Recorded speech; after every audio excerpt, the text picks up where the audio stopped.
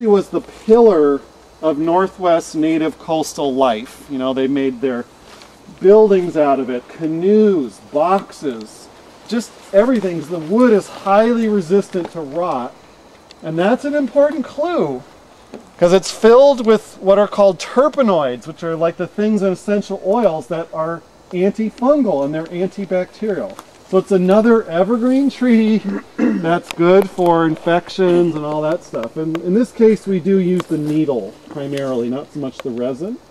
And you can just eat it, just right up the tip. You can just eat this, it's fine. It's a little scratchy, but it tastes good.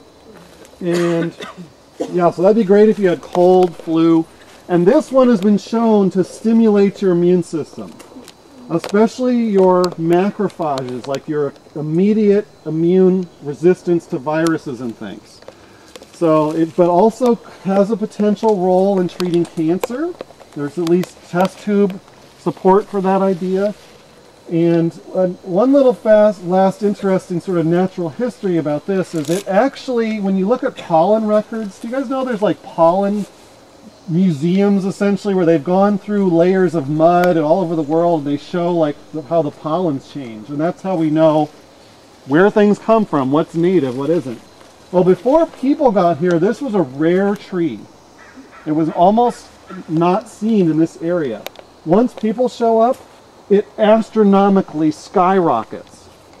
So we look around these woods and we think, oh, wilderness. Well, of course this is second growth, it's all been logged, but when the Europeans first got to the North America, they're all like, it's wilderness. It wasn't. It was actively managed by the native people. These trees were planted on purpose.